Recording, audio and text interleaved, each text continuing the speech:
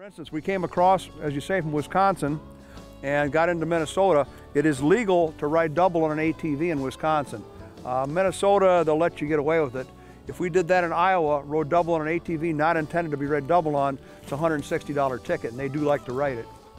Also, in Wisconsin, now we're on the channel here, so we can use 3 lines, but you get into solid Minnesota waters off the channel, you can only use 2. Minnesota and Iowa only allow 2 lines.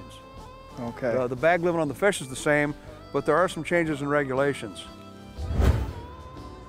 There we go. Oh, this is a nicer one, Ted. What you got, Tommy? This is a nicer one. It's a little heavier than those last ones. Need help? Well, you can if you want. He feels decent. There we go. Oh, that's decent. Yeah, there we go. That's a nice walleye. Nicer walleye there, huh? Got out a little deeper. Got out a little bit deeper, and there he was. There he was.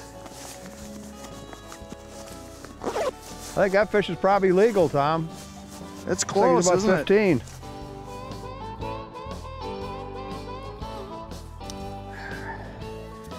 There. A decent walleye, huh? Nothing wrong with that.